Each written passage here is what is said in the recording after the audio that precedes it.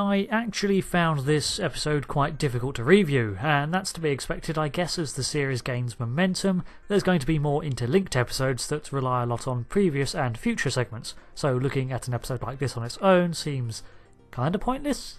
That being said, I'm going to do it anyway. Spoilers ahead. Hello, Rick here with a review of episode 9 of season 2 of Star Trek Discovery, Project Daedalus. Admiral's shuttle here reads 1031 on the side, so is this a shuttle from Discovery? Anyway, the inclusion of Control as the Section 31 system for threat assessment has its roots in the DS9 novels of the same name. It sounded like Discovery is adapting the extra series sources for its use in continuity, and I'm alright with that. There's a lot of good stories to be told buried beyond the confines of what we see on screens. The control system in Discovery is a near-intelligent system by the sound of it that formulates and collates data into making recommendations for Starfleet and has long been a useful tool in their arsenal, but as Cornwell states, the system has never been more than that, one of the tools the Admiralty uses to make informed decisions. As the audience, we know that something was wrong with the system from Ariam's infection and the mechanical nature of the altered probe from Discovery's future. So when she mentions that the admirals that oversee Section 31 have locked her out and gone silent, it was safe to assume they were dead and that Control had gone rogue. Cornwell assumes that Admiral Patar had usurped control of Control, which raises a question. Why was Patar, a known extremist, in a position where she could do that in the first place? Of course that turns out not to be the case, so the point is moot anyway, and I guess Starfleet has always had to deal with shady admirals that have their own agendas. Ariam, the bridge crew, and Commander Nunn all get a lot of screen time here, but Lieutenant Commander Ariam most of all.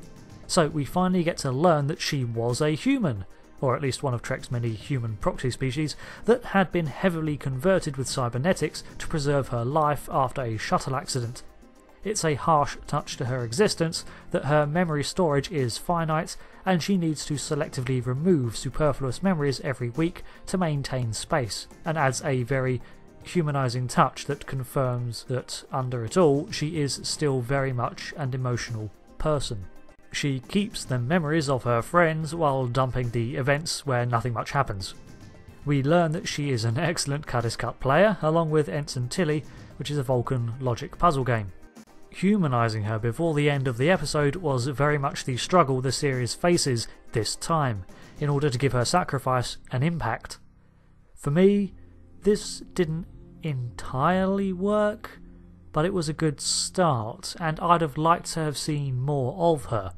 We get the sense that she is still overcoming the grief of her accident and the presumed loss of her husband, illustrated by the conversation with Tilly, and only now is she comfortable with bringing out reminders of her past. Ideally, this could have been a story arc set up previously, and we get to see her grapple with her past over the course of a couple of episodes, though I'll admit I struggle to see where this could be implemented in the already quite crowded plotlines of prior episodes. As it is, I had only just begun to actually empathise with her before it was over. Though I will say she did dump all her memories into the Discovery's computer systems to make room for Control's mission, so perhaps she's not gone completely? She seems unaware of when Control takes over her functions, continuing to perform as herself, just with a subconscious motivation, and it's only by the time it's too late that she begins to notice something wrong with herself, asking Tilly to watch over her. It's also fun to see Pike's morality once again come into conflict with the notions Cornwell puts forth, painting him very much as an idealist when compared to Cornwell's pragmatism, and a complete opposite to Section 31's pessimism. Cornwell diffuses the situation easily by stating that Pike's morality and the status of the Enterprise were the only reasons they weren't recalled for combat. Starfleet wanted to maintain its ethos on some level, even during wartime.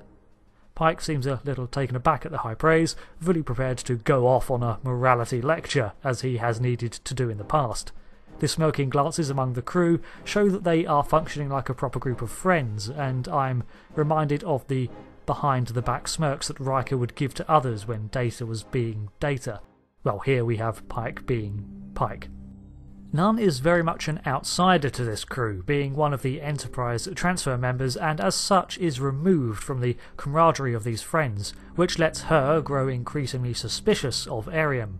Again, I feel like this plot seems to only just begin to surface before it's all cut short, with Commander Nhan lingering in the background and overseeing her actions and ultimately being the one to space her. But I'll touch on that scene in a minute. Also, the minute Ariam asked about her breathing apparatus, you just knew that was coming off. Stamets is back to being grumpy again. First, Burnham and Spock are too quiet, then too distracting, but he does serve to try to heal Spock and Burnham's relationship when Stamets asks him for his assistance. As for Spock's emotional state, it feels as if Burnham's presence is exacerbating him. Honestly, it seems almost immature of the pair for them to be acting out to spite each other in this super passive-aggressive way. If this keeps up, I can see why they never talk about each other, but there has to be some form of reconciliation as it is affecting their working relationship. Also, Spock makes many small jibes at Burnham. It's quite an accomplishment to be uniquely mundane. I mean, ouch. Spock has the right of it when he points out how Burnham attempts to tackle every problem herself, thinking that there is a perfect solution to every outcome. I mean, she never attended Starfleet Academy, so she probably never took the Kobayashi Maru test. Just saying, folks, this is why it's an important lesson. But they do tie this into her past experiences, which brings me to the final scene where Ariam is contained in an airlock, but Control has her under its grip. Burnham is ultimately asked to open the airlock by Ariam, Spock and her captain, but cannot bring herself to do so. I buy the performance that Martin Green delivers here, but I can't really recall Burnham interacting that much with Ariam on screen, so it did lessen the emotional impact for me. As it was, I felt more for the people left behind and their grief and shock than for myself. You could argue that that's the point of this tragedy, that everything involving her was just getting started and it was cut off unexpectedly. Which it was. I didn't foresee Ariam being killed off. Also, while the fight was going on and Ariam was contained, not once did anyone think to check on the suffocating Nhan. Understandable in the middle of a fight, but Pike just watched Burnham get her ass kicked and was like, "Burnham, meanwhile your officer you brought with you is asphyxiating on the floor," and nothing? Okay, fight's over. Maybe someone will help her. She even still alive. She's not moving. No? That trail of thought underpinned this scene for me and detracted from the focus. The Section 31 base itself was atmospheric, but they'd already given away that the crew were dead, so it wasn't surprising to learn that Spatar was one of the deceased. I like the idea of mines that home in on shield frequencies so you can travel in at no shields and face other sorts of mines, but I have to say I thought they would be far more dangerous than they were.